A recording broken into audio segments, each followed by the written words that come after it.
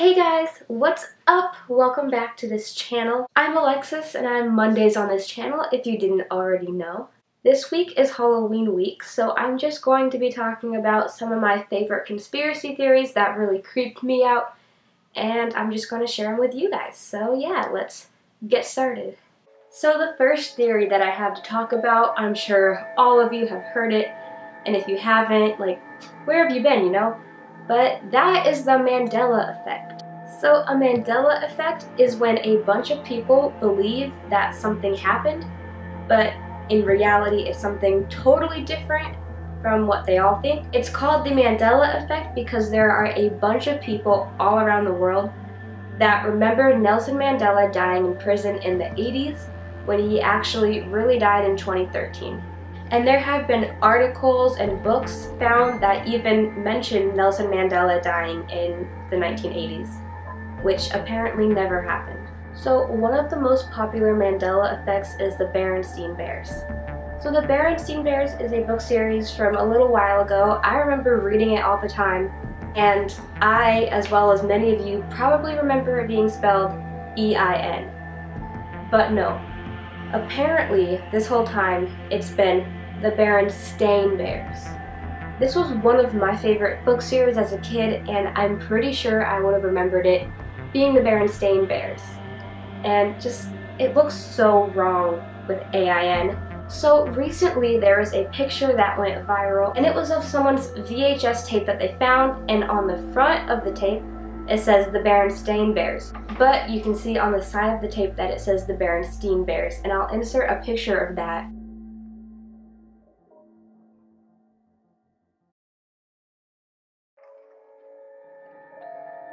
Weird. So another Mandela effect that's pretty popular is from Silence of the Lambs. So it involves the scene where Hannibal Lecter first meets Clarice, and a lot of people remember him saying, "Hello, Clarice," when they meet. Except he never does. He says, "Good evening, Clarice." And it sounds totally weird because I've seen a lot of different things where "Hello, Clarice" has been referenced in countless movies and TV shows, but he never said it. Another one just like this is from Star Wars, and that is that a bunch of people remember Darth Vader saying, "Luke, I am your father," except he never says that either. He says, "No, I am your father." And again, the first one has been referenced in so many different movies and TV shows, yet he never said this line. So I could go on about this theory for literally so long, but the last one that I'm going to talk about today is the color chartreuse. So a ton of people remember the color chartreuse being like a pink reddish kind of color, when in reality it looks like this. Just a little weird. So there's a few different theories on why the Mandela effect is a thing, and the one that I'm going to talk about is time travel. So people believe that in the future, time travel is a possibility, and that if someone goes back in time and changes a small little detail, it basically creates this butterfly effect where the smallest thing can change something else, and it can eventually lead up to something big being changed. So the next theory that I have totally creeps me out, and that is about the Titanic.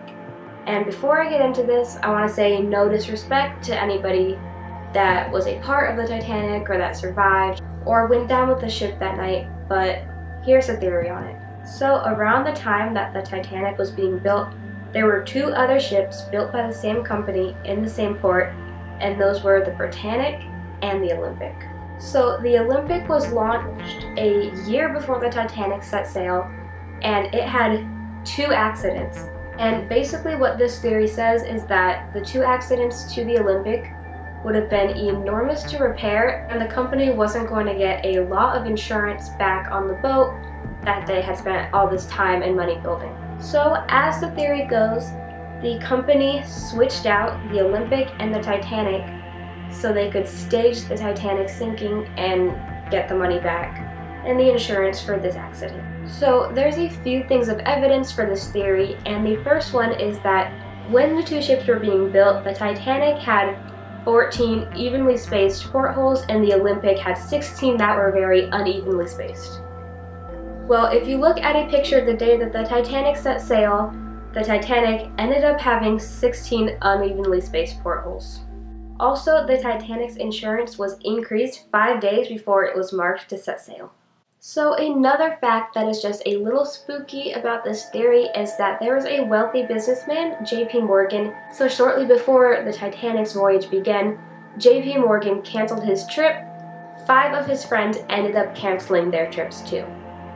Again, I could talk about this theory for so long, but I'm just going to say one more piece of evidence, and that is when the Titanic hit the iceberg, supposedly. There was a ship, the Californian, that was traveling a little whiles away from the Titanic, and many people believe that the Californian was set there on purpose so that when the Titanic did have its accident, that people would be saved.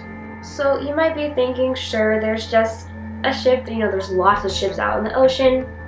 It could just be a coincidence, but here are some things that are a little weird and creepy about that. The first one is that the Californian was supposedly 15 miles from the Titanic, and many of the survivors say that it was a clear night the night the Titanic sank, so the Californian would have been able to see as soon as the Titanic hit the iceberg and began sinking. Not only that, but the Titanic was firing rockets, so those would have definitely been seen immediately by any other ships in the area. Also, the Californian that was traveling next to the Titanic had no passengers on board, and the only thing found on board besides the crew was a bunch of blankets. Alright, so I shot the video yesterday, and I had literally so much footage that the video was so long, and so I'm going to be doing a part 2 over on my personal channel, so make sure to check that out. The link to my channel will be in the description box down below. And yeah, I'll see you guys next Monday. I love you. Bye.